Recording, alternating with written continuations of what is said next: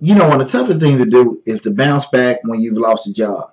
Right now what's going on in the economy, there are a lot of people that have been in a situation for 5, 10, 15, 20 years, and all of a sudden they've got a call, they got a letter to let them know the job is changing, and their whole way of living for the past couple of years from standard of living, job, career, all that stuff has changed. And I just want to give you guys my plan to help you bounce back when you've lost your job, okay?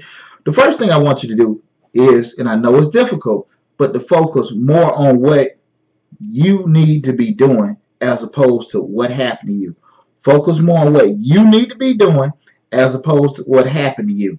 Because a lot of times we have those kind of situations pop up. We dwell so much on what happened. I can't believe they did this and that is going on.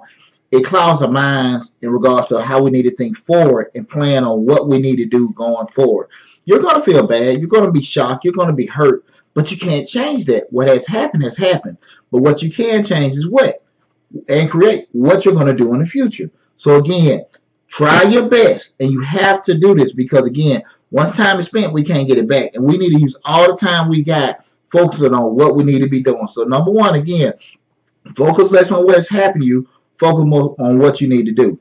The next thing is, I want you to sit down, get yourself in a good spot, right, and just think about all the skills, all the experiences, all the gifts that you have that people will pay for.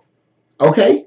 You've been a manager, you've been a creator, you've been a developer, you've been all these different things that you know that people will be willing to pay for. Okay, now listen, we're doing a straight listing. I don't want you to stop yourself to think about what you did at this day or that time. Just start thinking about the different skills that you've done that you know that people will pay for. Okay? And a lot of us, we never stop and think about it because if you've been in a situation for a while, you've been doing it so selflessly, you're not even thinking about this is a skill that I have or a talent that I have that somebody else will really just, break the neck to get a hold of. And that's what happens a lot of time. We've been, situations like that, complacently saying, and you forget how valuable you are. But I want you to sit down and make that list of all the skills and experience that you have that you know people will pay for, okay? The third thing is map out what you want to do against what is available. Now, what I mean by that is we have the things we want to do. You look at all those skills you have, and you're sitting down looking at it. And then you go to any kind of job board, LinkedIn, Career Builder, all these different other Indeed, and just look at what's available. And we want to start doing some kind of matching, okay? Of course, we want to get a job. Of course, we want to get employed. But what we're trying to do is try to match up exactly where your skills set falls in terms of what's available. Because a lot of times people go out looking for jobs and they'll put in certain things and they had this broad, perspective because you did broad perspective in regards to what industry you worked in, and you did work in finance, you did work in security, you did work in banking, you did work in lending, you did that. But again, let's look at those premium skills and talents that you have and try to match them up with what's available out there. And I think once we start looking at matching up those opportunities and matching up those things that you have in regards to what is available, that'll help us out in the long run because, again, you just lost something.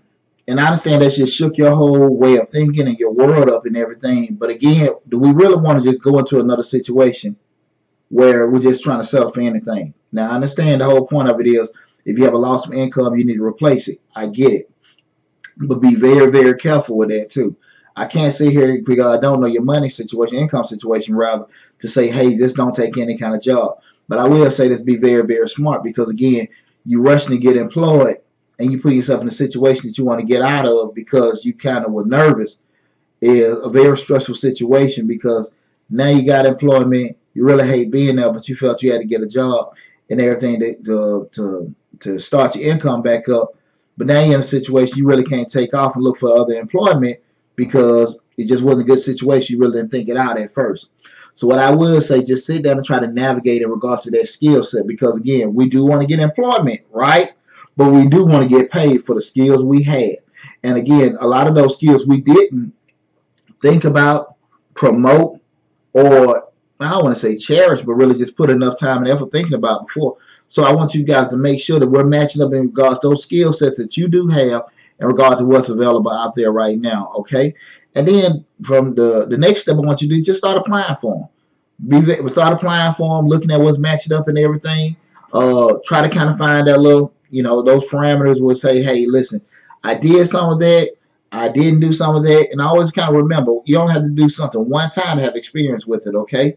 One time. You don't have to sit here and do it over time. Just one time experience of managing somebody. One time of dealing with this particular software. You have experience with it, okay? And lastly, I want you guys to be very confident and aggressive in your search, okay? Again, I understand the disappointment and the trauma that comes with losing your job. It's happened to me several times, so I understand totally. But again, we're going to a new beginning, a new chapter in our life, but I want you guys to stay aggressive and stay super confident with doing that, okay? And I think if you stick with that, now are you going to find exactly the dream job or the job that you always wanted?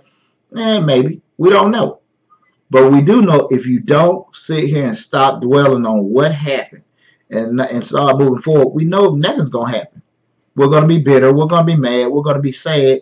And we can't let that empower us, okay? So I want you guys to just, dust it off.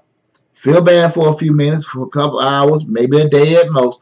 But after that, start focusing on what you need to do as opposed to what's happened to you, okay? Hey, listen, guys. I hope that information helped you. Make sure you can check out more information, more videos just like this one on my YouTube channel, Change Lives, hosted by yours truly, Deonte Burden, where we talk about motivation, personal development, and professional development. Take care of you guys. And listen, most importantly, also, check out my show to stream live every Thursday at 8 p.m. And listen, to stay abreast of more information, more videos like that, hit that blue man in the bottom right-hand corner. Take care.